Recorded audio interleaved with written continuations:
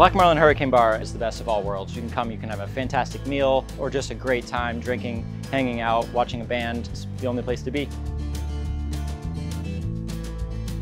We're very coastal casual. We like to do some nice features, but we also have a wide variety of items for families or also people who come out to dinner looking for that little extra touch.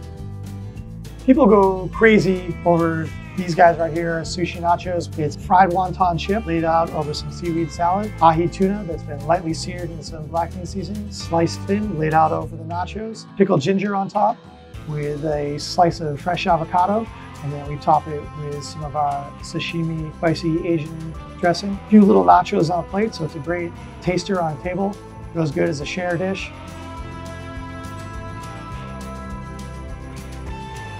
We have great crab legs. Everybody loves our crab legs. You get 2 nice clusters per order on our entree. We also do it as an app and a add-on if you want to add a crab leg to another dish, or for your kids to eat too. We do a smaller portion for kids.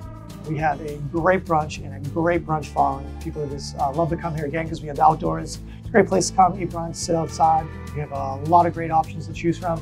Our steak and eggs is one of our popular dishes. Lay cooked, however temperatures you want. Eggs, poached, scrambled, fried, however you like it. It's a great dish.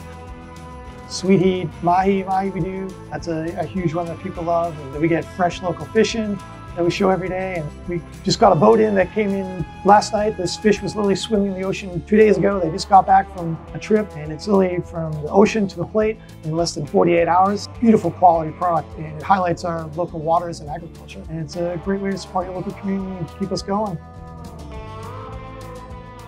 Palma Bay Marina was the very first marina here on the island. Unfortunately, it was destroyed by Hurricane Matthew. If they rebuilt, people can come up on their boats, come up here, join us. We're gonna have even more of that dock and dine space. Really great that that marina is back and has really brought a liveliness back to the area. We have everything. We have inside, outside in our dining area. Dining's fully covered. We take full reservations, big parties we're able to handle. Over here, the Hurricane Bar side, a lot of locals, a lot of regulars.